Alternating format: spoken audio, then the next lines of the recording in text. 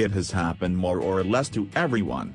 When we are looking at the sea, the blue sky on a particularly bright day, suddenly, we notice the presence of so many small dark corpuscles, filaments, and spotters floating on our visual field. It's the flying flies or eye floaters. These moving bodies are scientifically defined musky volutants.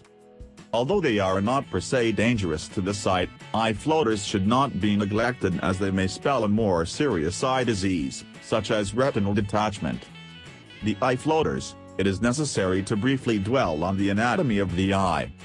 The vitreous body, a clear and gelatinous substance that fills the space between the crystalline lens and the retina, therefore retains the spherical shape of the eyeball, makes up about 2/3 of the volume of the eye.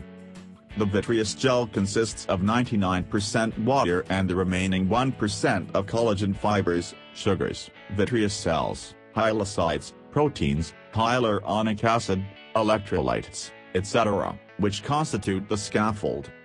The deterioration of the microstructure of the vitreous body begins with the fluidization of the gelatinous component. The collagen fibers begin to fragment and form filaments of different shapes that sometimes intertwine. They may project a shadow on the retina and are perceived as opacity. The eye floaters. Vitreous degeneration is a natural phenomenon primarily due to aging, which is why after 40 or 50 years of age it is easy to detect the problem more frequently. Other causes of the defect are due to myopia, which, if rather high, that is above 5 diopters, may cause accelerated degeneration processes even in younger years, between ages of 20 and 30. Finally, eye floaters may be caused by head trauma, prolonged use of specific drugs, dehydration or metabolic disorders that favor the degenerative process of the vitreous body.